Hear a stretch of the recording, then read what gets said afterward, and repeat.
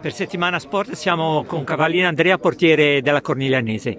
Andrea, diciamo una vittoria meritata, anche se i 2 gol sono nati da 2 errori difensivi. Ad ogni modo sei stato pronto quando la Rossiglionese si è presentata davanti a voi con 2 strepitose parate in calcio d'angolo.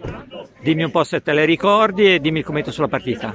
Una partita sicuramente per noi fondamentale, perché arrivavamo da 8 punti di vantaggio sul Masone, che se non ho capito male ha pareggiato, ha vinto il Chezzmaia, quindi ora siamo a +9 sul Chezzmaia e per noi era fondamentale continuare a tenere punti. Avevamo giocatori squalificati, qualche infortunato e effettivamente siamo stati fortunati su 2 gol, però c'eravamo, abbiamo lottato su ogni pallone.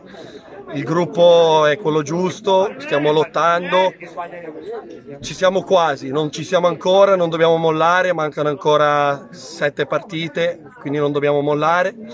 E abbiamo avuto qualche piccolo errore difensivo, sono riuscito a metterci 2 pezze e dobbiamo continuare così perché l'obiettivo principale è quello di arrivare fino in fondo e dedicare sempre a lui, a Marius, il nostro campionato.